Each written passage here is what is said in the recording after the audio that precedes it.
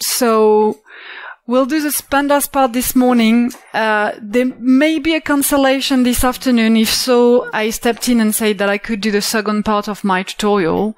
But if you've already done pandas, this is not for you. And yeah, it's really pandas for beginners. And then, yeah, maybe scikit-learn this afternoon, maybe not. I send a message to the organizers to know. So, like, I don't want you to lose your time. So if, yeah, once again.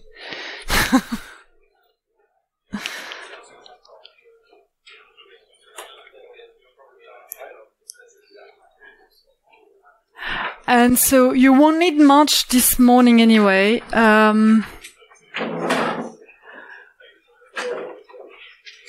So here, like even this morning, like for this morning, you won't need scikit-learn. Yellow brick, I don't think either. I'm not sure. I don't remember. But yeah, these are the main things that you will need, like pandas and Jupyter.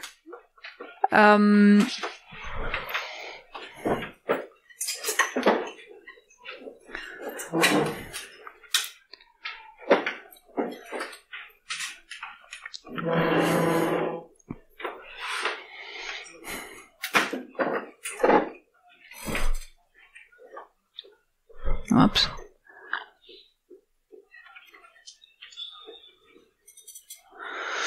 I could dismiss that.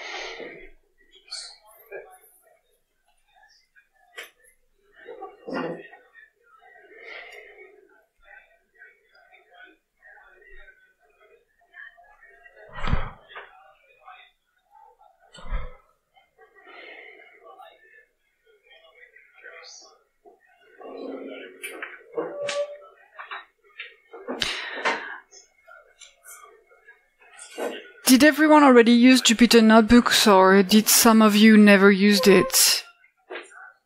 Which is not a problem, but just... It's good for everyone? Cool.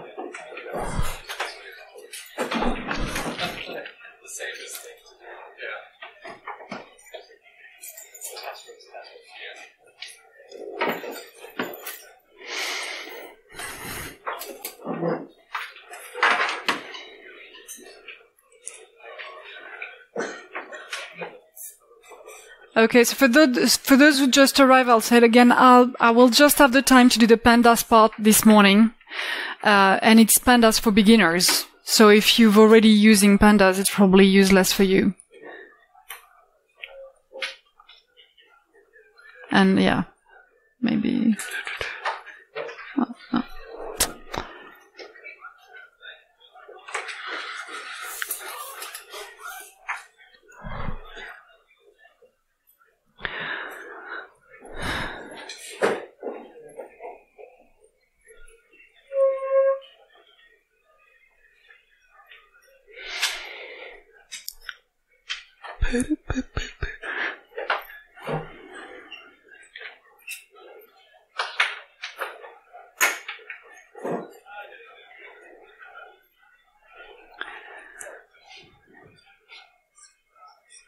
And please let me know if you need any help to start a Jupyter Notebook because you've never done it.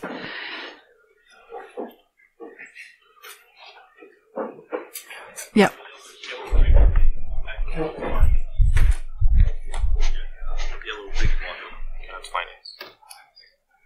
It's not a big deal. We're just gonna use it like for 1 or 2 cells, so. So I can switch environment on terminal, I'm not sure.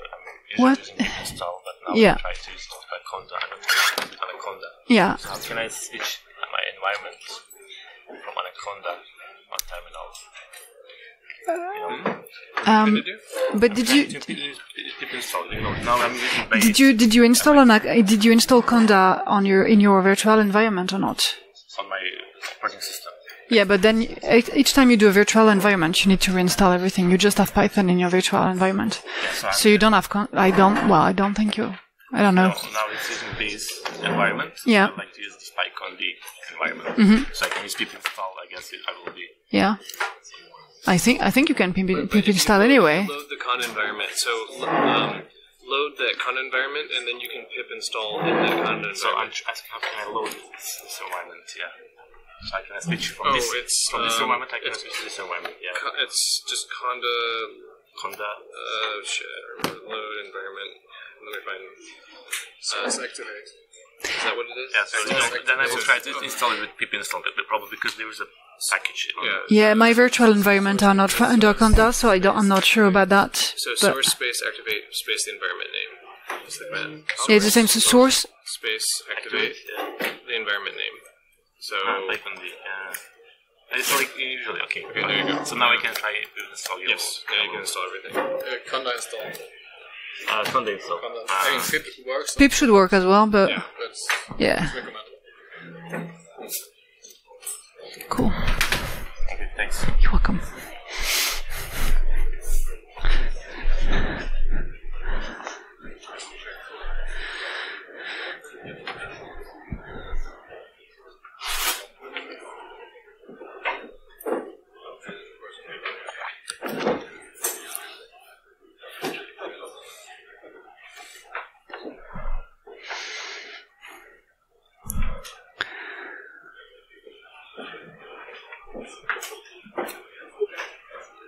Yeah.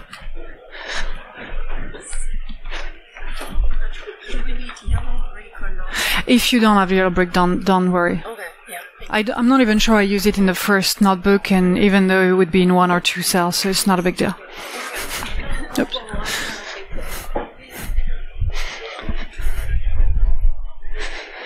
Where did I use it?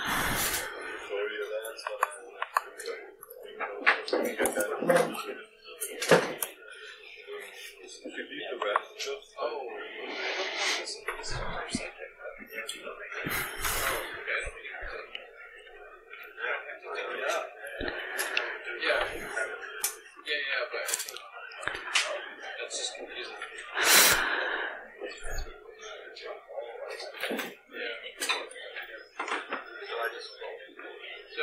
So is yellow brick just part of... No, yellow brick is not. We're not going to use yellow brick this morning. So just. Yeah, but is it just part of scikit-learn?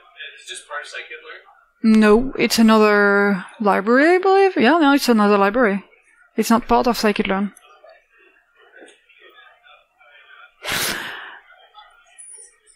So just before we give it a start, for the last one who arrived, we're just gonna do the pandas part this morning because an hour and a half is not long enough to do pandas and scikit-learn.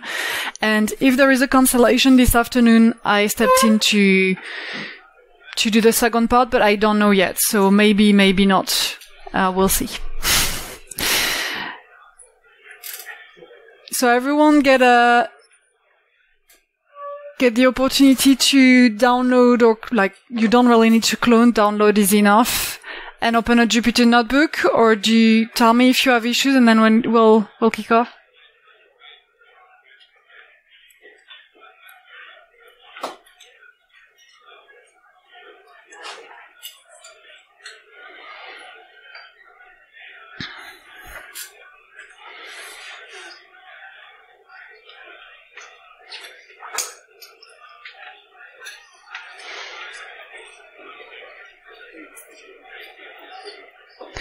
Okay, so I'll just super quickly present myself. So my name is Sandrine Pataut. I'm French, live in London, work as a data scientist at QBE Insurance, and I'm a former teacher.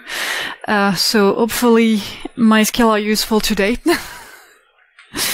So please let me know if not everyone is there and have a notebook open.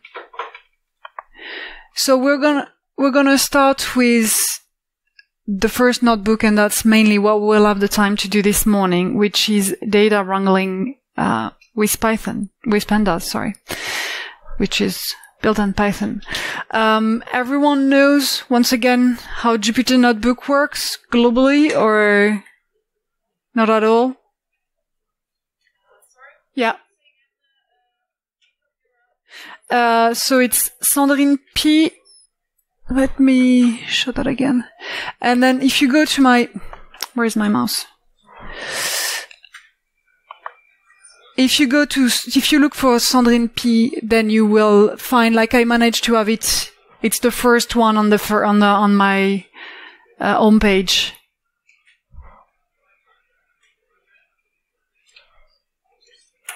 So, like, if you just Google Sandrine P GitHub, you should find it easily.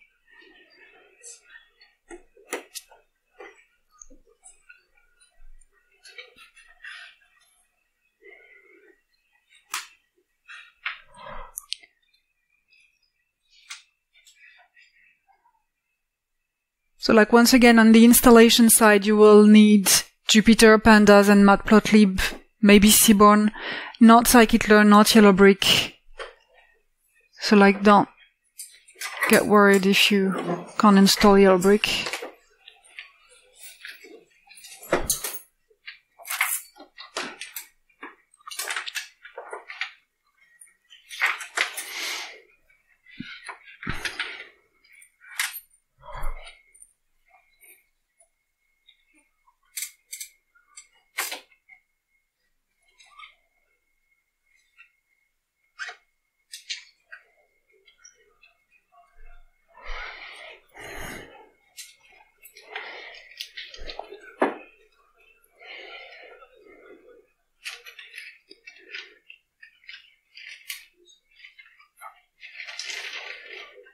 Okay, we'll see.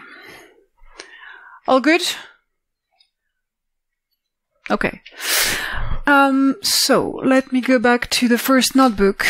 So if you don't know Kaggle, that's a website, like, that's a data science competition website, but there are also lots of open source data set that you can find. One advice is, even if it's on Kaggle, if I were you, I would check that it is open source and what's the condition to use the data. And also remember that we are in Europe, and it's not because data is open source that you have the right to do whatever you want, because GDPR.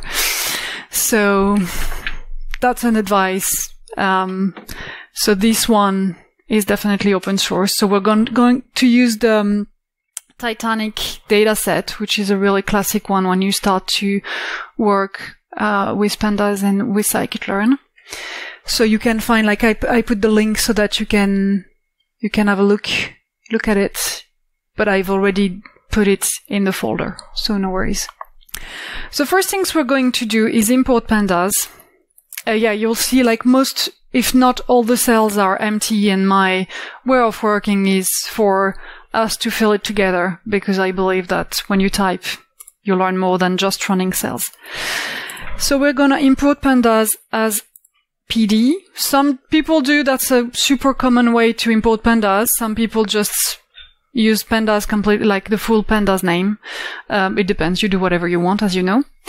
Another thing that I have to warn you about, it's my French laptop when I usually work with an English one, so there will be probably lots of misspelling with Q's instead of A's, so that's usually the fun side of changing laptops. Okay. You could import NumPy as NP, but it's already within pandas, so you can also do np equals pd.np, and you will have loaded NumPy.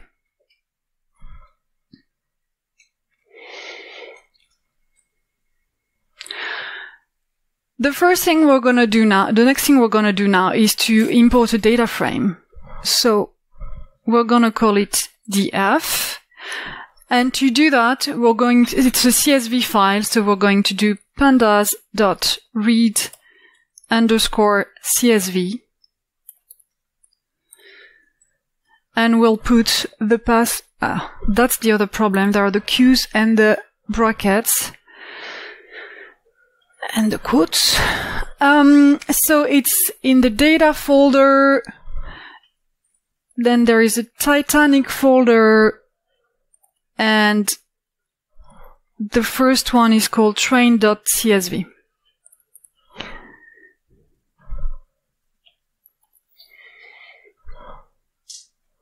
Okay, there is, 2 Ds.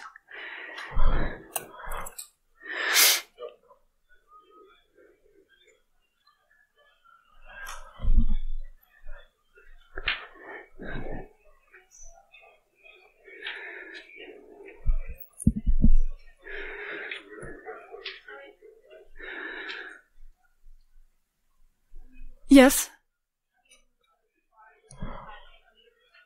Yes. Is it big enough or not? Do you want me to make it bigger or? Yeah, okay. You're welcome. I don't know if I can move that.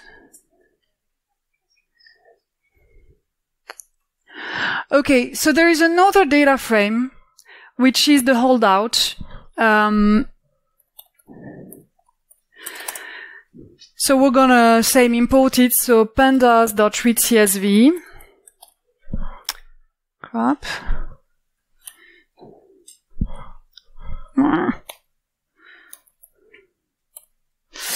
And it's in the same folder, and it's called, like this, the only difference is that it's called test.csv. Data, Titanic.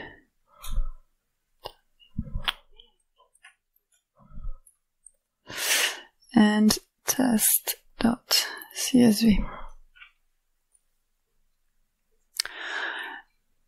So when you're doing data science, what you want is to have a holdout, so part of your data that you're not gonna look at until the really end, the end of your process, to check that your predictions are good. Okay, but you don't want to look at it, you don't want to be biased, you don't want to see what it looks like, you don't want to see if it looks like the rest of your data. If we had a time series, we would, for example, take the first 2 years in our training set, and in our holdout the last 6 months or something like that. And we would train on the first 2 years, and we will keep the holdout the last 6 months and untouched, and we don't want to look at it and then see if our predictive model works fine on this last 6 months. Sorry. Okay. So same for your data preparation. You don't want to be biased. You don't want to say, oh, here there is something in my holdout that I should pay attention to. No, if there is a change in the data, you shouldn't know about it, because in real life you won't know about a change that is coming. Okay. So there is in the Jupyter Notebook, you can look for help. So if we want to look at the help of the first function that we use, so panda.readCSV, we can just put a question mark and then write our function read CSV, and it will open down there the help and give you all the parameters that you can use in your function. You can also use Shift Tab when you're on the function. Oops. Normally here, and you will have it here, and you can just have the same thing here.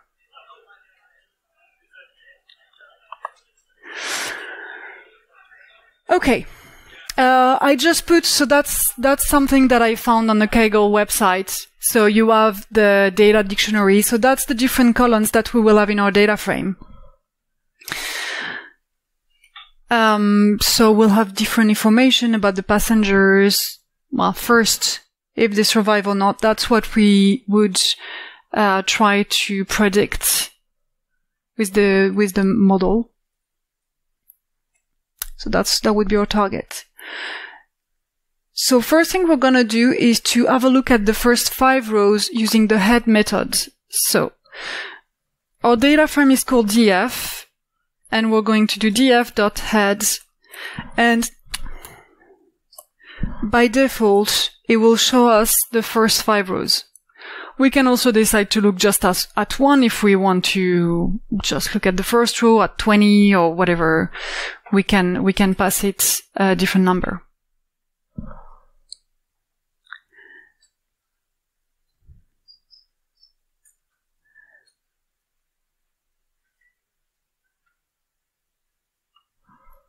So similarly, there is a tail method. So same, if we want to look at it because we want to only look at the last 3 rows, we can again use our question mark pandas dot data frame, because it's applied to a data frame. So if you don't put that, you won't get the help you're looking for. And so same, it will tell us like the default value is 5.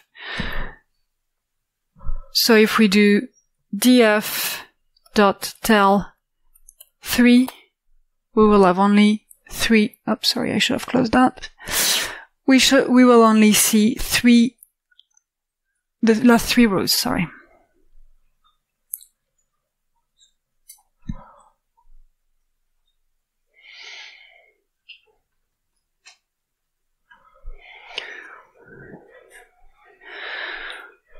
Then we can look at the shape of our data frame. So we can use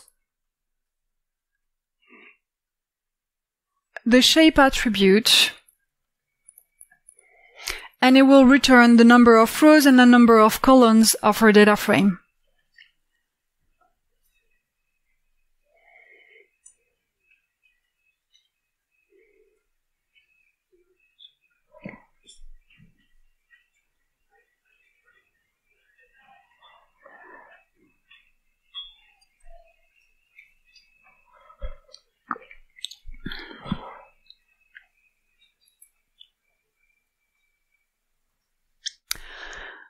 Another useful one is df.info, the method, not the attribute with brackets, and it will return the name of the different columns of our data frame, and it will also give us the type and the number of non-null values in the column. So like we can see that most of them have lots of non-nulls, and we have like cabin that is not well filled and age that is not completely filled.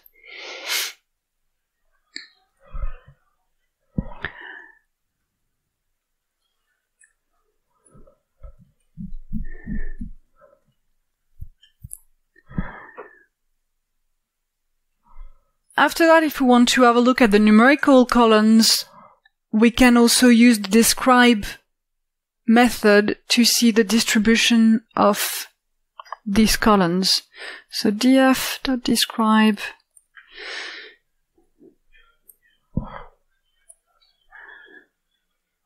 and it will return the count, the mean, the standard deviation, the minimum, the first and third quartile, the median, and the maximum of the different numerical columns. Here I put a note, so like there is another library which is called pandas profiling, which is quite useful as well, but it could take super long to run depending on your size, the size of your data frame, because it will give you more information on each column. For example, knowing that you have a column that is completely filled, so no non-values, that's good. But if they're all the same, it's not really useful. If they're all equal to 0, well, you'd like to know that. And pandas profiling will tell you that. It will give you more information, but like I didn't want to install that and to run that. But like once again, big data frame, it takes lots of time. So if you want, like what I usually do is I use it on certain columns and not on all the columns of the data frame. Or you make it run and you just go do something else. That's another option.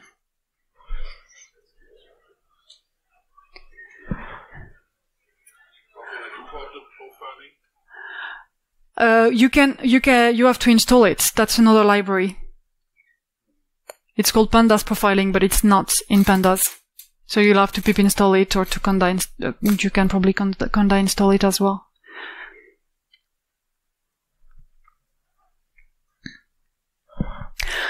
After that, we can get a list of the column names.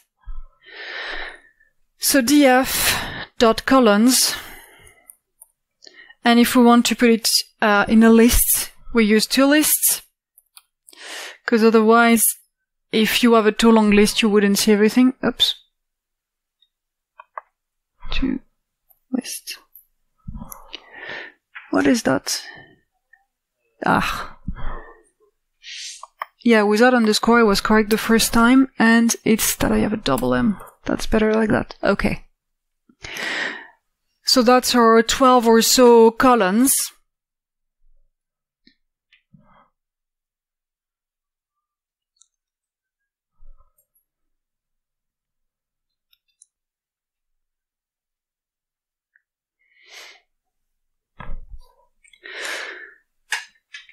So after that, I will use the option to display a smaller number of rows than the default one. So if we want to look at the default number of rows, you do pandas.options.display.max_rows, and it will tell you that the default one is 60. And what I want to do now is to set it at 15. So you just give it the value 15. So now we will maximum see 15 rows when, well, 15 rows will be displayed.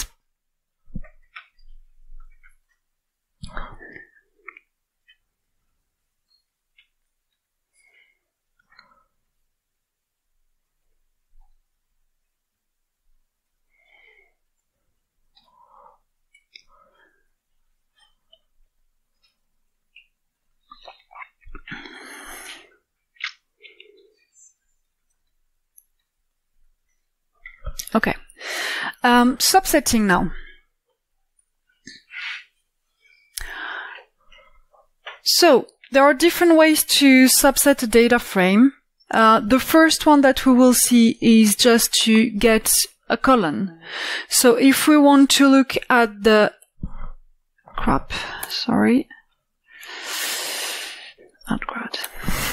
at the P class column, so we will just pass P class into square brackets, and we will see the first 15 values. Well, not the first 15 values, sorry, but we will see 15 values, the first and the last ones of the P class column. And it also, at the end, tells us, once again, the length of the column and the type of the data.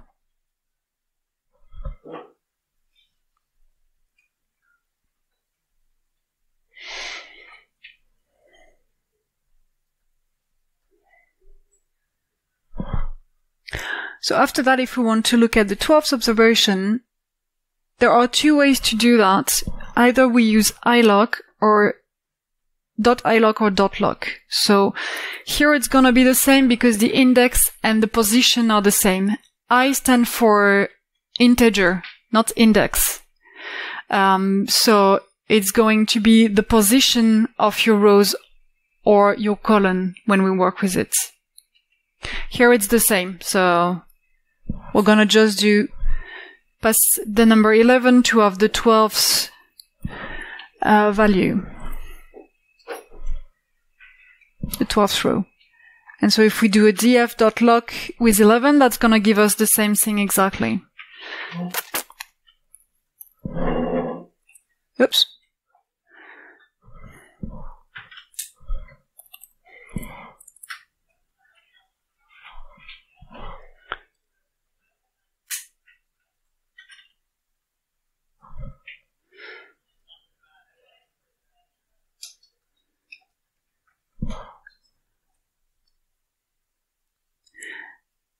So after that, if we want to look at the name of the last three observations, this time we're going to work on rows and on column at the same time. So if we use ilock, oh good. So df.ilock, first we're going to give it the rows position. So we can start, because again it's position, we can start at -3 until the end. And for, what was it? The name, so we'll have to look, the name is 0, 1, 2, 3. So the third column, the fourth column, sorry, so with integer 3. And we will have the last three observations, and we'll get their names.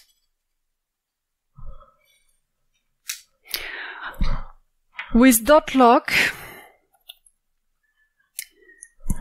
we'll have to give it an index, so the first index we want is 888 until the end, and we can pass it just the name of the column, and we will get the same thing.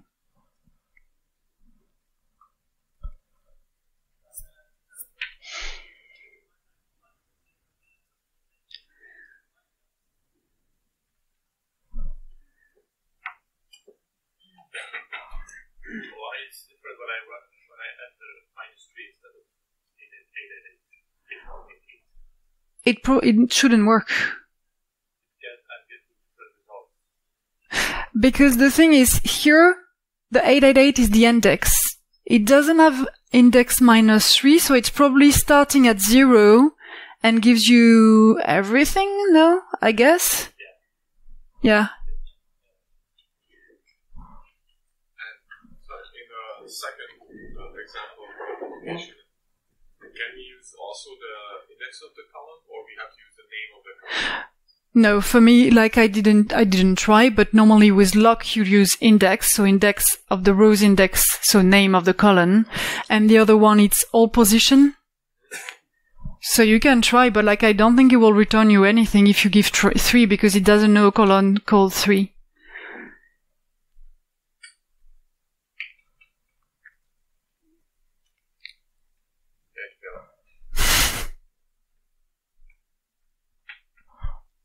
So after that, it all depends what you want to do with your column. If you want to do a loop and need an integer in your loop, and then it's well, it really depends. It's possibly easier if you want to use the position of the row to use that, but then you have to make sure that the position of your column is the correct one.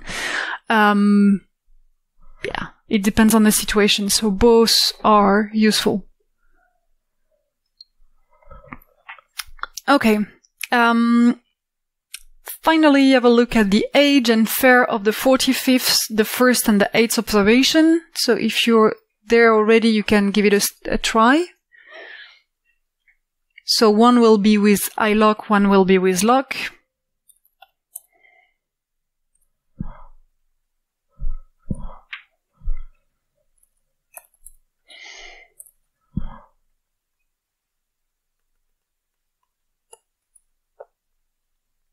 So you'll have to check the position of the age and fare column.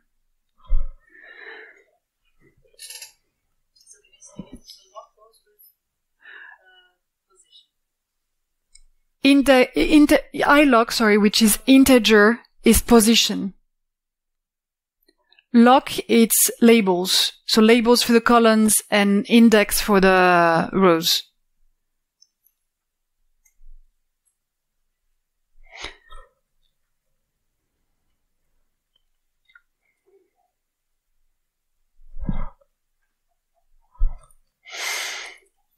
So what did I say? 45ths, and then the 1st, and then the 8th. So we can just pass it a list. Yeah. A list of positions, and then same for the columns. We said what age and fair. 5.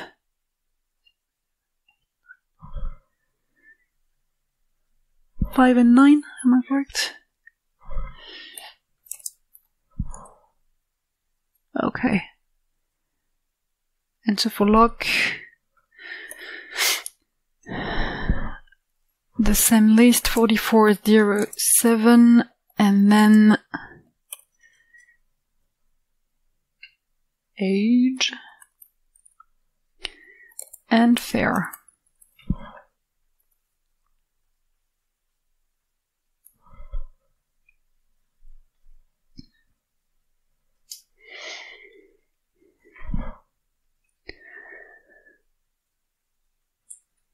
Sorry, I tried only with the first part of the wrangling, 4407. Yeah. It doesn't work. Why? So I cannot specify just one row? So it depends what you've done. If you've done if you df.iloc, if you pass it just like that, 4407, well, it doesn't understand because, like, for him, the 44 corresponds to the rows, the 0 to the column, and then the 7 it doesn't know. Like, if you pass it this way, it works. You have to pass it a list so that it knows that it has to look at this list of things. Okay. So the question of the label or index or integer only refers to the columns, not to the rows, right?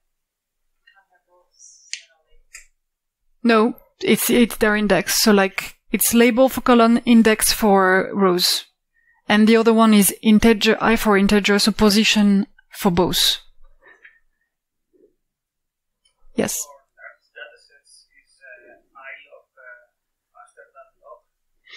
I have no idea, but that's a good question. See, no, anyone knows? No? I don't know if there is a difference in speed or...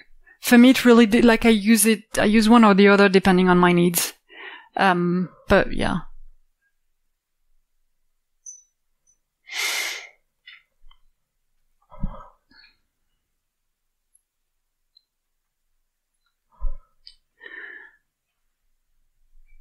Okay, another thing you have to pay attention to is iloc and .loc doesn't work the same exactly. So if you use iloc, the end value in the range is included or not. Sorry, I forgot how I started my sentence, so I don't know how to finish it. So if we want to look at, I don't know, like the rows from 5 to 10, if you do it with loc, you can see that the row with index 10 is included.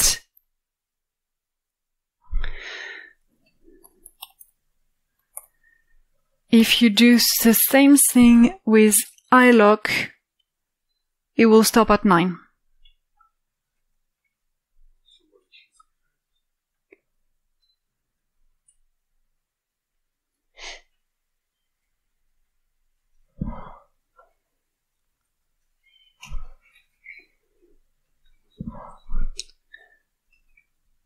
All good, or you have a question? No? Cool. Okay. So we're going to clean different columns. The first one, so we're going to label this one, the sex column. So the first one we're going to look at is the count of the different value in this column. So we want to look at the sex column, so we do df square brackets, and then we pass, like in general, the name of the column we want to work with. So like once again, like it's the same as, I don't remember who has the question, but like if we wanted to look at two columns, we would have to pass a list of columns, so like we would have two pair of square brackets. And we're going to do a value count, so dot value underscore counts, and we will see 577 male, 340 female.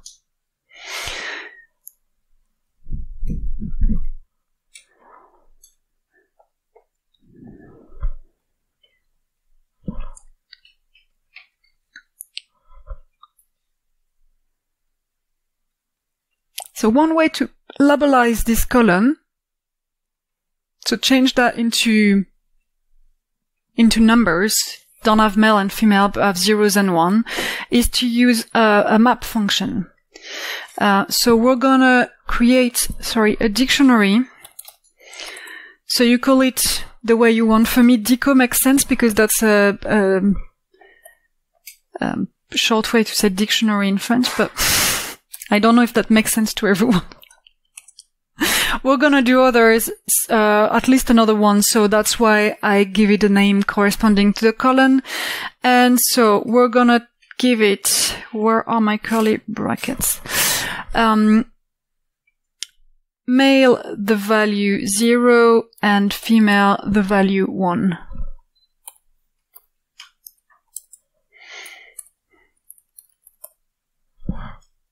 Oops. Okay. And we're gonna apply this dictionary to our column, and we're gonna create a new column doing that. To create a new column, it's super easy. You just pass the name of your new column to your data frame. So this one is going to be called sex lab for label. Yeah, I know. I made that to make one of my friends laugh, and now I'm videoed saying sex lab, so like please think of me. I don't care. It's fun anyway. So we're gonna do, so our first column, so the sex column, and we're gonna do a dot map, and we're just gonna pass it the dictionary. So up.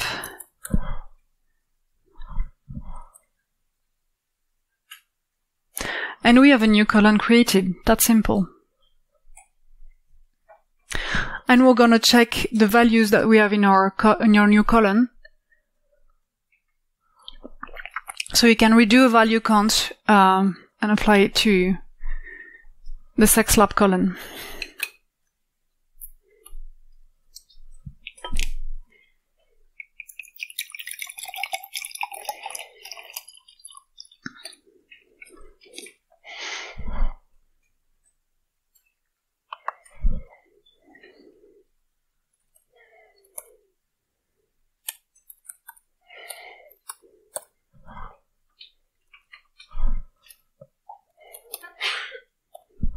Yep, forgot an E.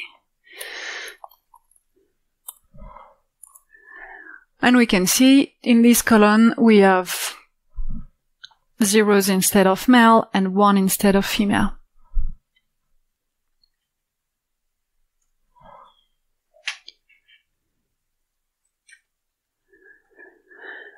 Usually I know that like you can labelize, like there are other ways to do to labelize columns. I like to decide the way it is labeled, so usually I use a dictionary, but there are other ways to do it.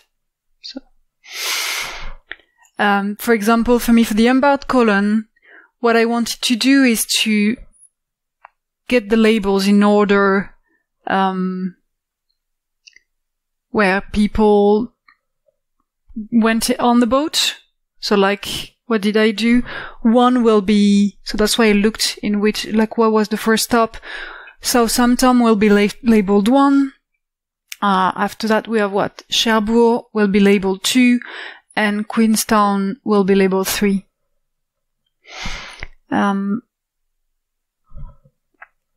So first we're going to look at not the number, not the count, but the proportion of the different value in the embarked column. So embarked. And so the only thing that you have to do, we're going to do a value count, but we're going to pass it normalize equal true, sorry. Normalize equal true. And instead of, value counts, instead of returning the number for each value, like a count for each value, it returns a proportion.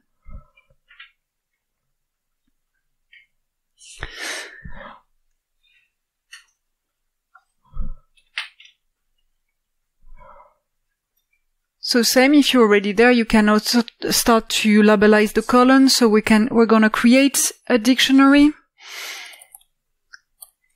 So deco emb. Underscore would be better. So I said, so for S will be 1, C 2, and Q 3.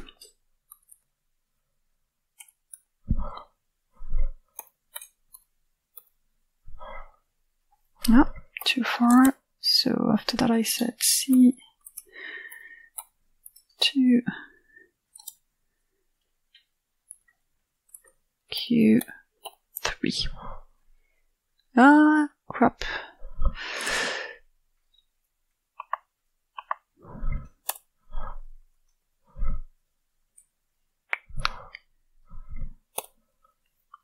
And same, we're going to create a new column, embarked lab.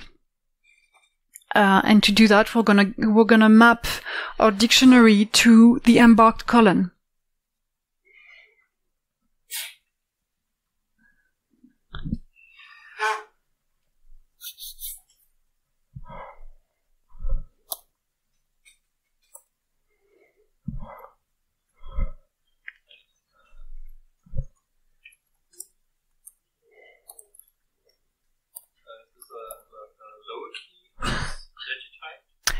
I did, and that's a mistake. Thanks. It should be a capital S. Thanks.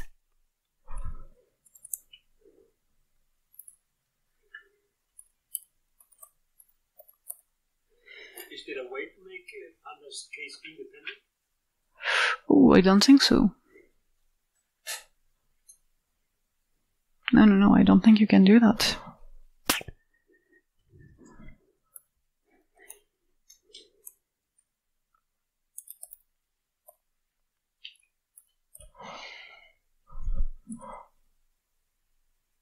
And same, you can check the proportion.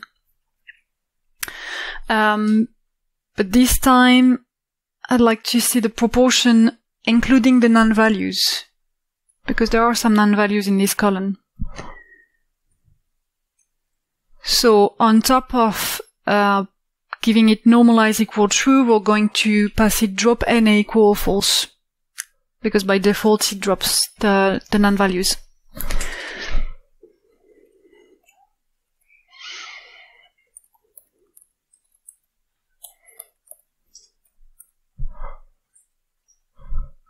Yeah, I forgot the...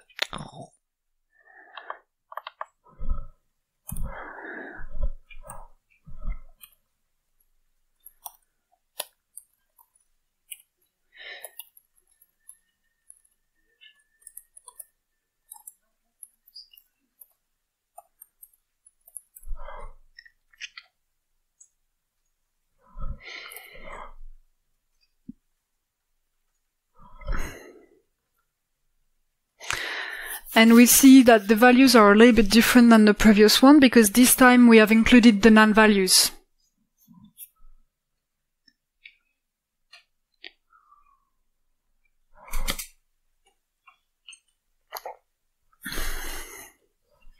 Yes. Why the labels are floats? Why is the label? Sorry. Why are the labels floats? Because there are non-values. None is a float. No, not the type, but the label. It's 1, 2, 3. It's a count. So like these are the values that you have in your columns. It's not. Why it is float? We define 1, 2, 3. Yeah, but my point was that because there is a non-value, none is a float, so that changed all our column. Like even if we give it integers, because of the nonce, it turns everything into floats.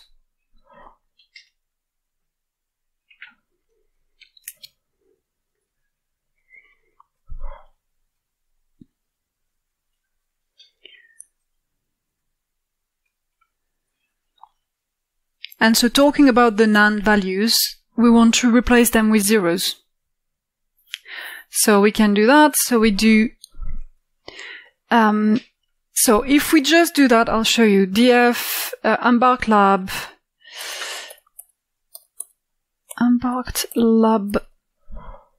whoops, no.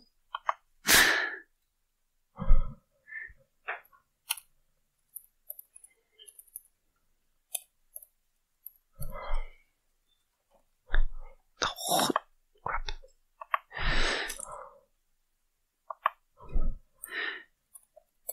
So if we just do fill NA, which is the function to replace all the non-values with something, so I want to fill NA with zeros. If I just run that, it will return me the column with the NA field, but it won't replace the NA in the original data frame. So there is, I believe, in place equal true, but I've heard from a core developer that it will be deprecated, I don't know how it's said, at one point. So I take the habit not to use it and to just reaffect that to the original column.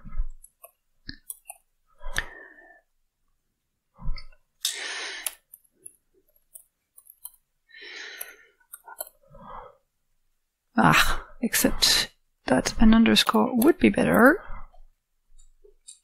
And so this time I replaced my colon embarked lab with the embarked lab with the NAs replaced with zeros. So now like same, if you want to check your value count, instead of the none, you will have the errors.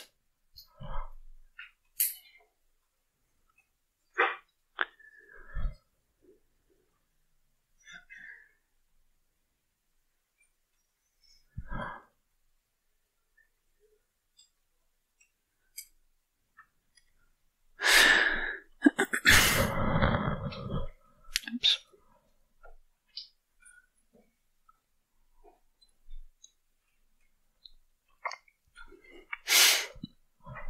So like talking about the holdout originally, like imagine that there were a forced port where people embarked, but in our training we just have 3. We want to be once again biased and know that in the holdout there will be a forced one, because right now I'm not supposed to know about it, because I'm not supposed to know anything about the holdout. So I do my prep on the training with what I know about the training sets. And then I will have to adapt, and I will work only with what I know on the training set. That's called again. Okay, so the H column, we can plot things directly with pandas. So we're gonna first use the magic command matplotlib inline. So that's from the Jupyter notebook. Matplotlib inline. And then we're gonna do df age.ist.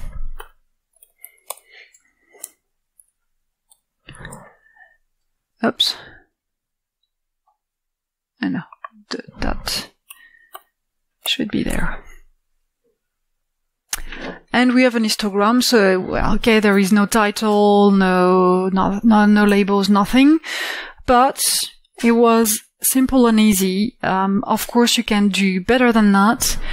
I'm not the best at visualization, so, and I use it rarely, I have to say. I know that now you can change because and use other stuff than Matplotlib. So if you want to use Seaborn, you can set Seaborn as the default plot, like things to plot, library to use to plot. Yes. That allows you to just plot that in a notebook. You don't need to import. No, I didn't import it. I don't need to import it. Like it's a magic command from the Jupyter notebook. There are other magic commands, but this one allows you to plot directly without importing Matplotlib or anything, and it just displays it. It's the magic commands have a % sign before them. You have like different. Sorry.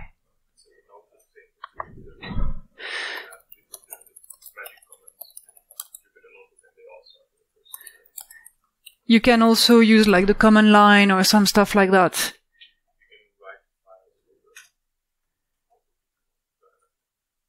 If you look for that, you will, yeah.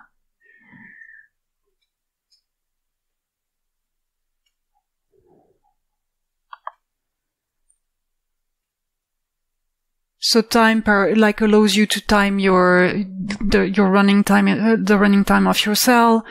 So the Matplotlib one that we just used. Load is quite useful as well. Allows you to load something that is in a different file. System I don't use often. Yeah, that's other. And there is one that allows you. I think it's I don't remember, to use the command line. There is one to use the command line as well. Usually I use it's an exclamation mark. Oh yeah. It's not a magic command. You're right. Yeah. Usually I open a terminal. Because it's same you can open terminal, so I prefer to open a terminal and do everything in terminal. By the way, it works without this magic command. If you remove magic command, yeah. Yeah. Yeah, I think there is a difference with when you use it and when you don't ask me what again, but there is a difference, I believe. Okay, cool. I'll look for it. I know I'll look for it again. Find the number of observation with none in the H column. So there is, if you just want that, you can just use the isNull function. So df, we said age. So, oh, crap. If we just do isNull, it will return a list of booleans telling us if it's null or not, if the value is null or not. If we want the number, we just have to sum that, and it will return the number of true values.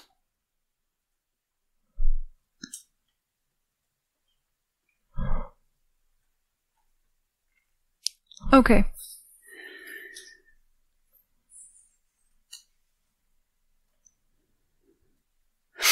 So what we're going to do next is to replace the missing value, these 177 missing values, using the median, but not the median of all the column, but the median per P class. Because it was true then, it's still true now, like depending on your P class, usually you don't have the same age. First class are usually not the same age than third class, sorry. So I decided, and like once again, yes? Is there a difference between NaN and null,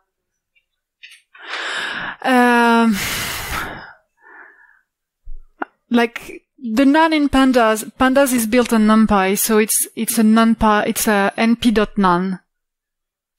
So it's that, as we said, it's a float. Null, like same, that's more a Python thing than a pandas thing. I think null is like just an object. I will have to check, but that would be the type would be different.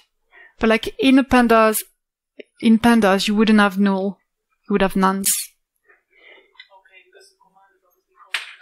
Yeah. It's called like that, but because you could have also, when you have a datetime colon, I didn't put anything with datetime, I think, but then you have, it's not none, it's NAT, so not a time.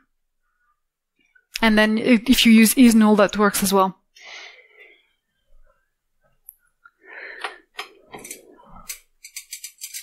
Okay, so we're gonna do a pivot table.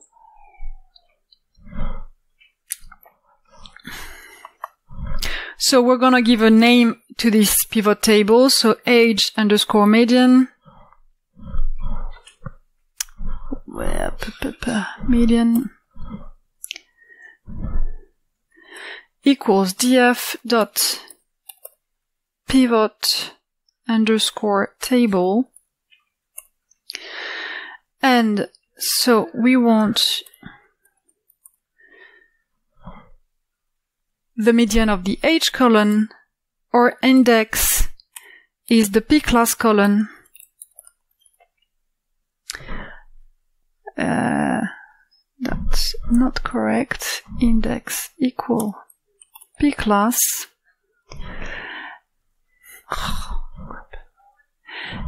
And the function we want to aggregate with, so aggfunc, is median.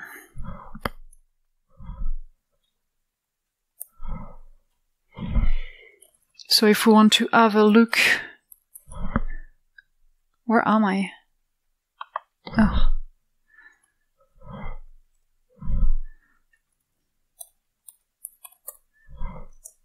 At our pivot table, it looks like that. So the median age for the first class is 37, second class 29, and third class 24. And once again, because there are nones in the age column, that's why we have floats.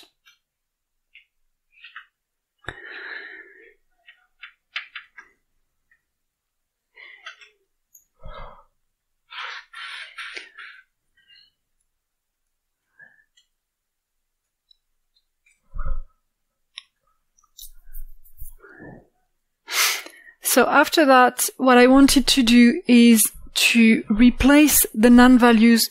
I left the none values, in the age column with these medians. What I've done is not really beautiful, but I didn't find another way to do it, and I wanted to use my pivot table and not just do a pivot table like that. There might be a nicer way to do it. So what I've done is that I applied a function to two columns. So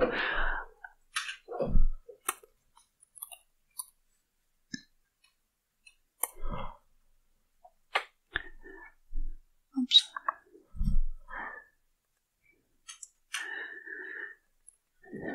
So I want to work with the age and p class column. So once again, like what we said earlier, the two pair of square brackets are necessary, otherwise it wouldn't understand what we're talking about. And we're going to apply a lambda function. So if you're new to Python and don't know lambda function, don't bother, like just type it and that will be fine. So what we want to do. Sorry, can you pull it up again? Yes, sorry. Thanks for reminding me.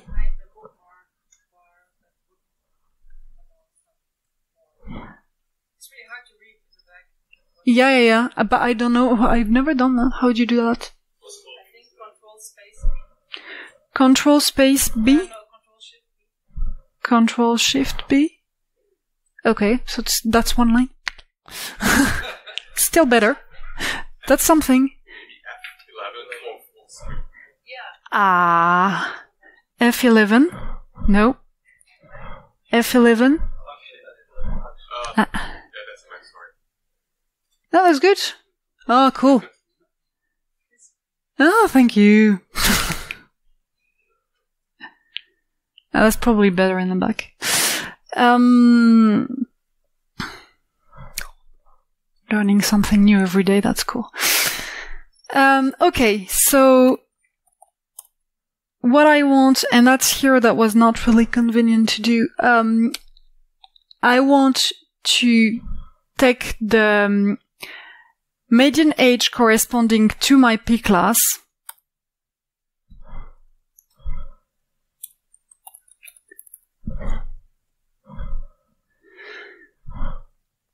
and if I do that, I also have to look for the value, because otherwise it will just return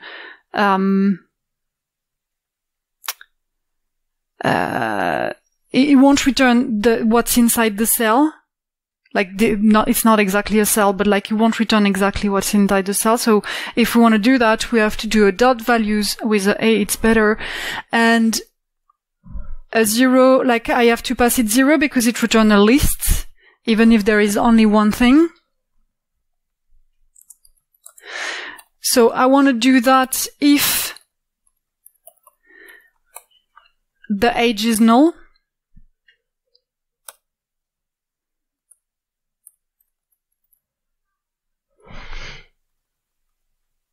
And I'm still in my lambda function.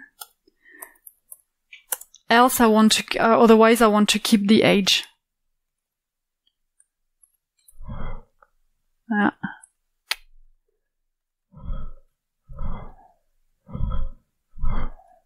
Yep. And axis equal 1, otherwise it will work on the rows.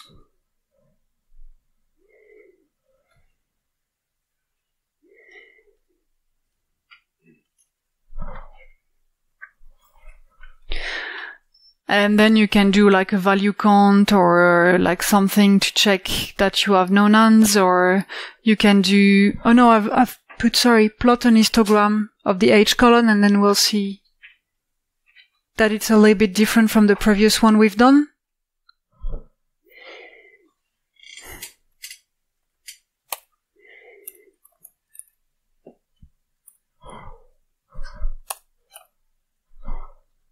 Just 2 times.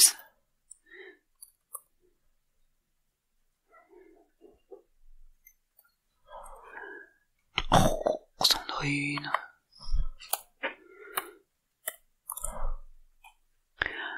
And if you look at the previous one, it's a little bit different.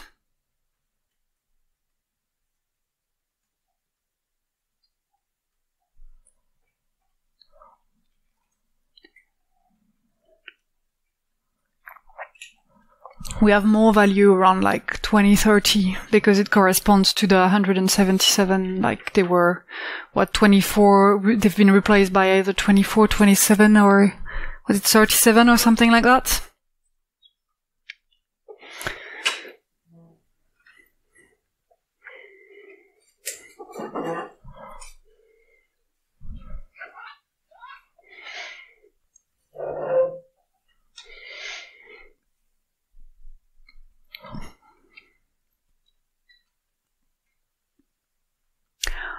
Okay, we'll create other columns.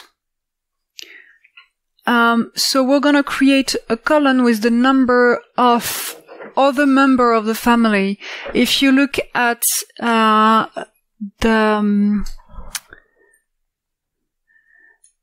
information about the data set that I put there, so we have sibsp is the siblings and the spouse, and we have parch, which is parent and children. So we're gonna use these 2 ones, to know how many other people from the family there were on the boat. And to do that, that's super easy. You can just add 2 columns. So same, if you just add the columns, you won't create anything. So we're gonna create a new column called family. And we're just going to add the 2 columns we were talking about, which are sib SP, so sibling and spouse, plus, the parent and children.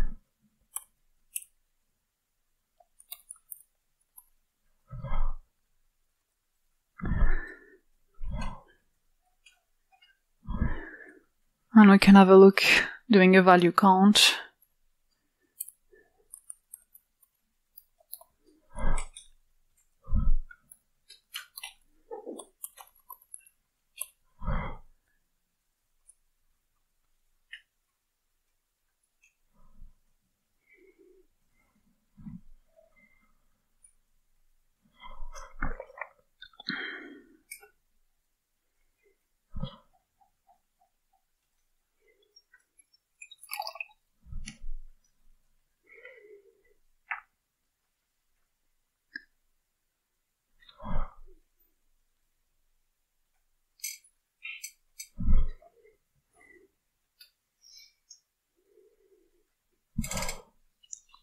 Okay, the next one, it was more to show you that another thing that we could do. So this one I called socio, so like, because in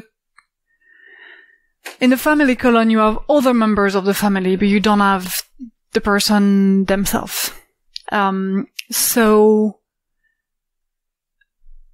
I wanted to just add the person, so this one I called socio.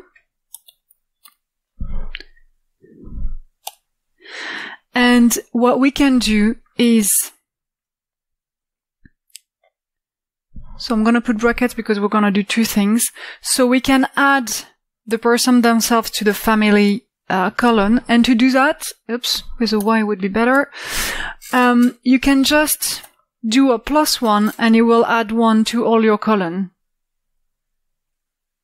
To each value of your column. And then if you multiply by the class, the P first class, it will take them 1 to 1. The first one multiplied by the first, like the first family +1 multiplied by the first P class and so on. So it will do it line by line. And same, it will give you like different values.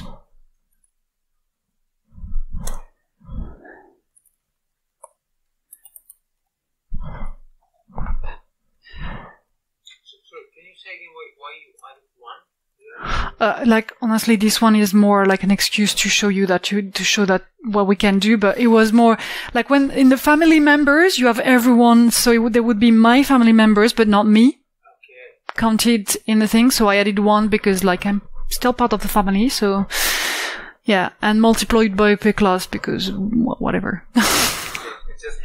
It's just an example to show things that we can do with columns.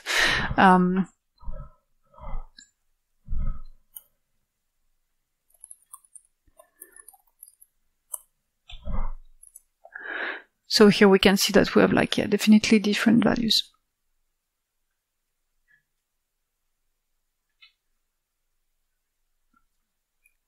Okay.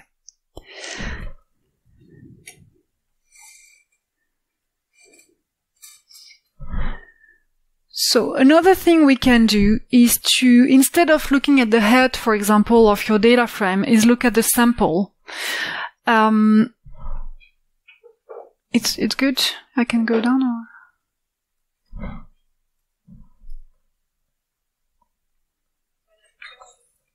Yep, sorry.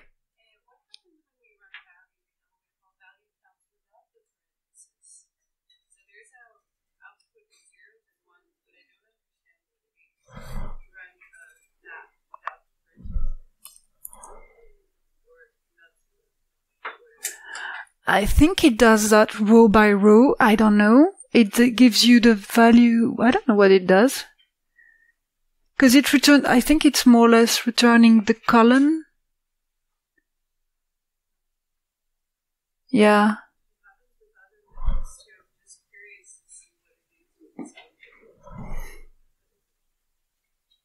I think it's just the column.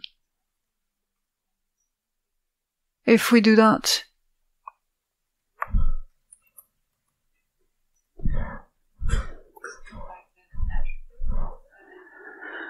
No, it's not the colon. Yeah, I don't. Yeah, it is the colon. 0, 0, 6, 1, 2. Yeah, it seems that. Yeah. Yeah, exactly. Like if I just look at the colon, you have the same thing. It tells you that it's a method. Well, I don't know. It returns information about the method, I think, not about the. Yeah. Yeah.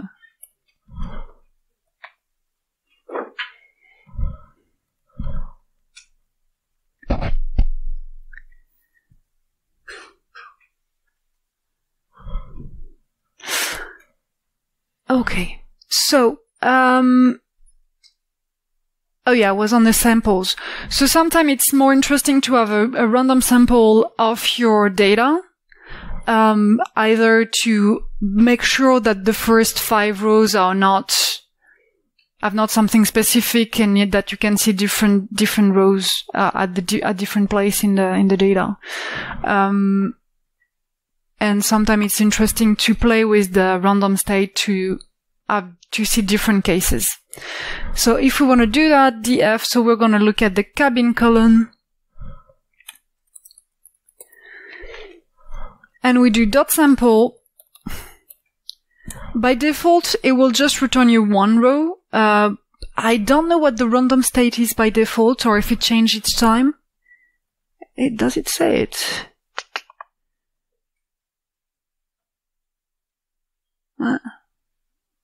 Random state none, so it's probably changing each time. So you can either put the bracket at the beginning, or you do Shift Tab. And then you use the plus here to extend it. This one to lower it. Oh no, this one puts it in the back.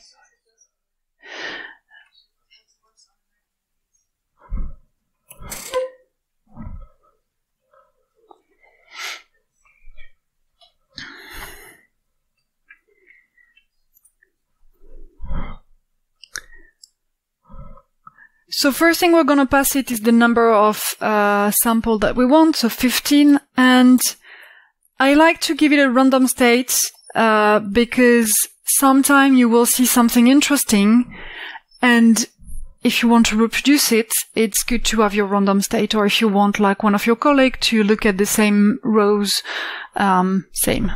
Good to have a random state here. And so you can see we have like random indexes and the corresponding values of the cabin colon.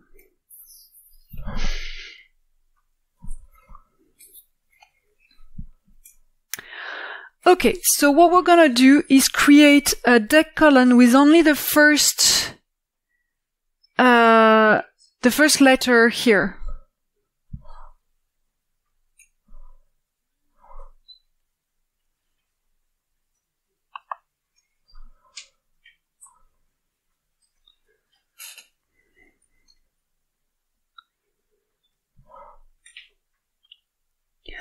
Okay, so deck, so new column called deck. We're going to apply a lambda function to the cabin column. So same we do, but like this time it's easier because we have just one column, so the function will be simpler. So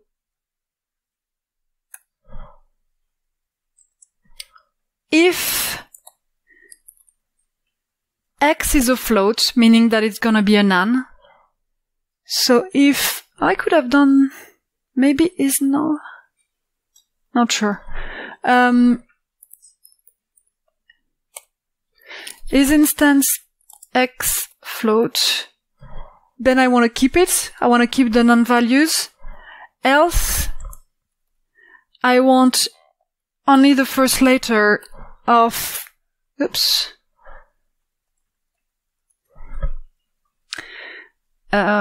only the first letter of the cabin.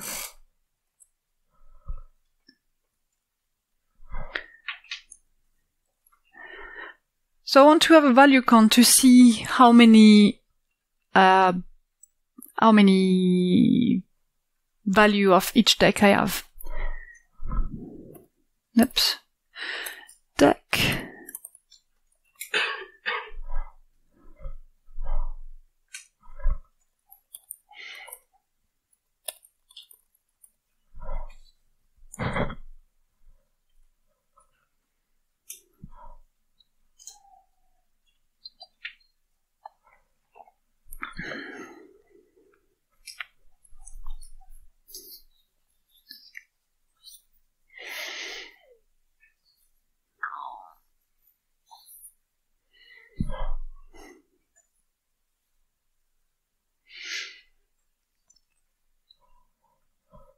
So now, if I'm not interested, in having low values, I could put all of these, so A, F, G, and T, in an other, like label them as other.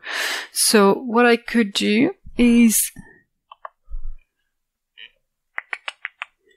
use npwhere, so df deck, equals np.where. Did I write it? Yeah.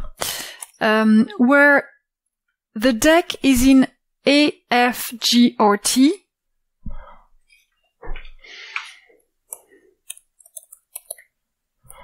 So there is a .isin function to check that. And we pass it just the list of values that we want to check. So A, F, G, and T.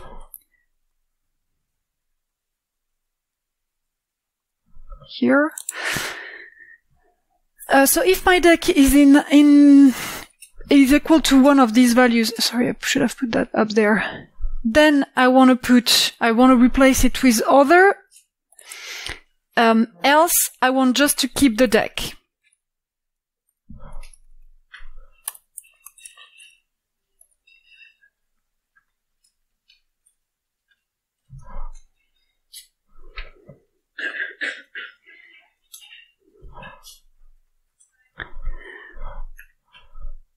And what I want to do with that is do a get dummies. Yes. Oh yeah. 15. Yeah, I think we're fine. Thanks. So get dummies will will give you for each of the value of your column, it will create a new column and will put 0 and 1s to tell you if the value of this row was like, so for example, what do we have? C or not? We'll see, like it will be easier if you see it probably, if it's not that clear. So so that's creating a new data frame. So deck underscore dummies equals pandas dot get underscore dummies. And we're going to pass it the column that we want, so df deck. And we're going to give it a prefix that it will put at the beginning of each new column that it creates. And our prefix will be deck. And then we can look at the head of this new data frame. So deck underscore dummies dot head. And that's what it looks like, and it's easier to explain when you have it here. Oops, sorry.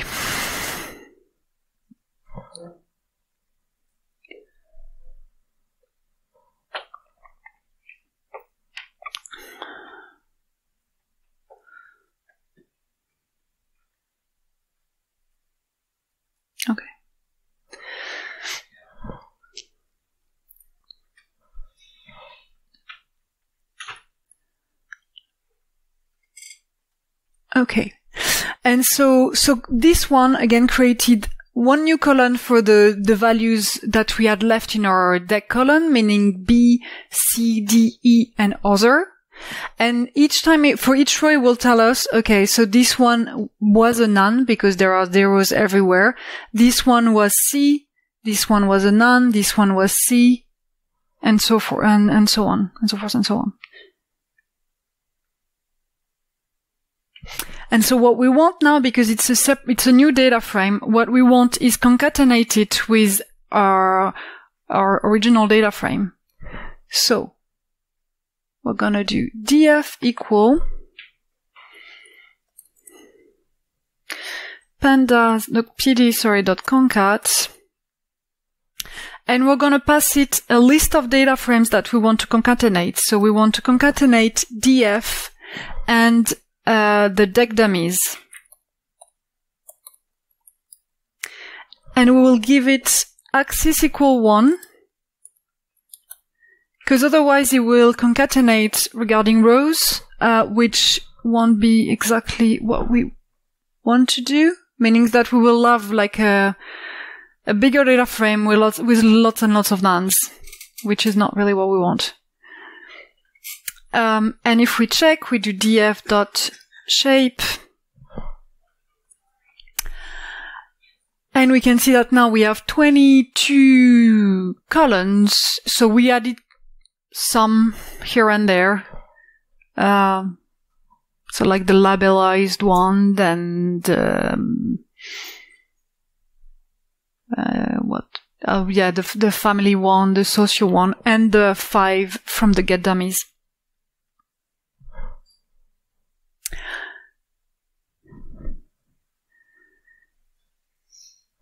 So if we want to drop columns now, some columns are not going to be used because I get a message and I will do the second part this afternoon. Don't know, like it's going to be updated in the schedule. So for the machine learning side, we're not going to use certain columns, so we can drop columns. So we're going to do a to drop. We're going to give it a list of columns that we want to drop. So name, ticket, cabin, sex, embarked, and deck. And normally I have done, there's probably misspelling somewhere. It would be too fun otherwise. Too easy. And, oops. What we're gonna do is df equals df dot drop, and we're gonna pass it the list that we just created, so to drop, and same the axis, because I think by default it's 0, and put the bracket at the good place will help. Up. And so now, like same if you want to do a shape,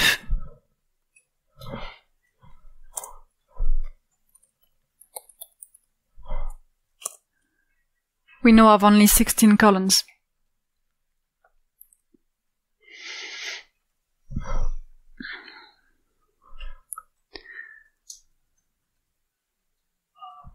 Yes. Is that undoable? Like it's in memory, right? So if you drop the columns, can you run a command to restore them to your data frame? I'm not sure you can do that.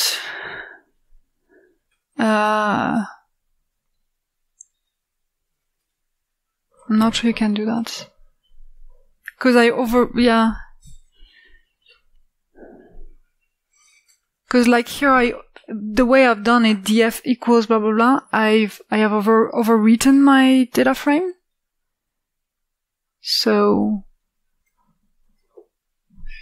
that's why usually the thing is, here I don't care, and really I know I'm not gonna use them anymore. But otherwise the advice would be give a new name. Like when you want to keep your data frame and want to apply something to it, just give another name, create a new object. Yes. Can you what, sorry? Oh, yeah, I don't see why you wouldn't. Yeah. You can, I didn't do that. Because in the subsetting, like we could have like here a list, you can have a list comprehension, you can have like anything. You could use a start with or like, yeah. Yeah, you could do that. Okay, one way to reorder your column if you want to do that, or that could be another way to drop columns. Like if you have 100 columns and you just want to keep 20, you can just decide for a list of 20 and pass this list to your data frame, and then you will just keep these 20 columns. So like for me, it was just to give an example, how to do that. So just to avoid having to type everything, I'll just do a df.columns that will show all my columns, and so I'll just copy that.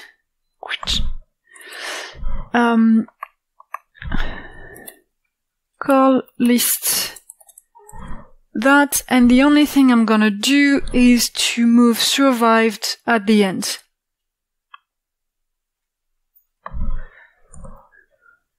Because I like it, it's my target, I like to have it at the last column. Just personal preference. And we can just do df equals df and pass it.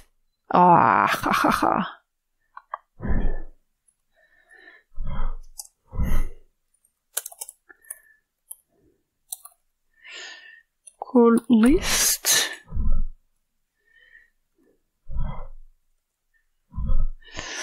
And if we do a head, we'll see that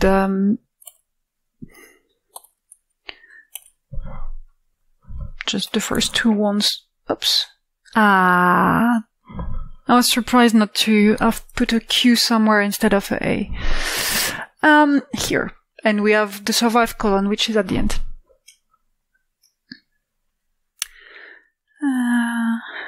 Okay. So another one we can do is to check at the correlation between the numerical columns. So here, because I find it nicer, I'm gonna do import seaborn as SNS and create a correlation matrix for my data frame.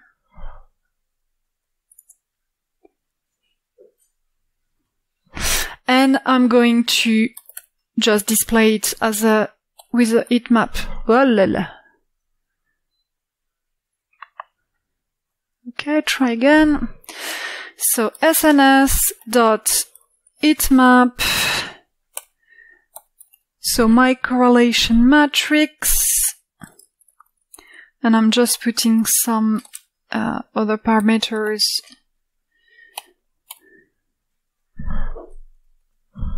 So red, yellow, green. What is it unhappy with? Ooh.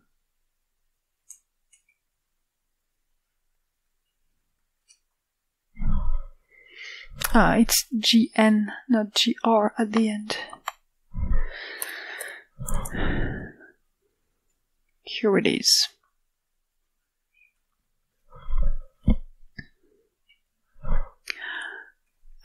So obviously the diagonal is super green, dark green, because, well, it's all the values are ones. And the rest show us how much correlated are the different numerical, well, they're all numerical now, columns. So we can see that here, which makes sense, socio and family are highly correlated. If you remember the way we created them, that makes complete sense. And if we want to look at a subset, we can also do, just pass it a list So double square brackets. If we want to look at family, socio, and all the like sibling and spouse, and the parent and children. Up. Yep. Bad. That's not gonna work.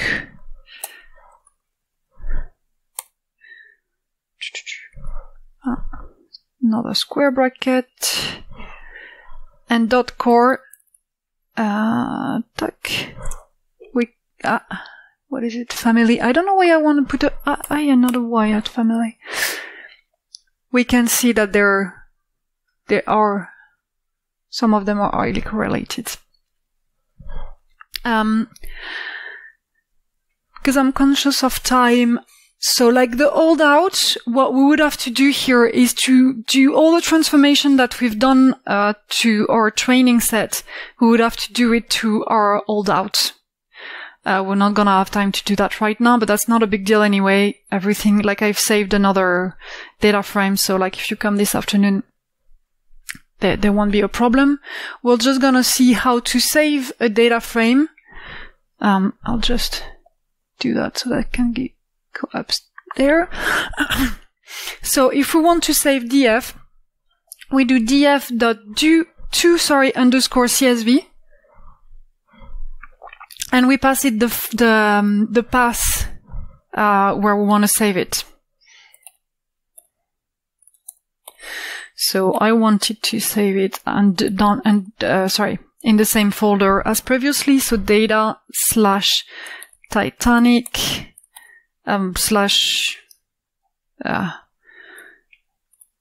my Titanic, or whatever you want to call it. My Titan. Oh, but yeah. Titanic.csv. And we've saved our data frame with all the changes. Okay, well, it's noon.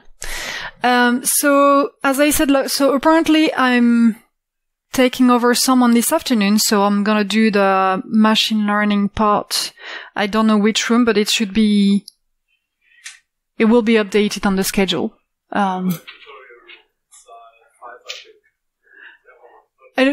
no, 5 is not a tutorial room because 7. Okay, cool. Then, well, if you wanna go on, please come this afternoon.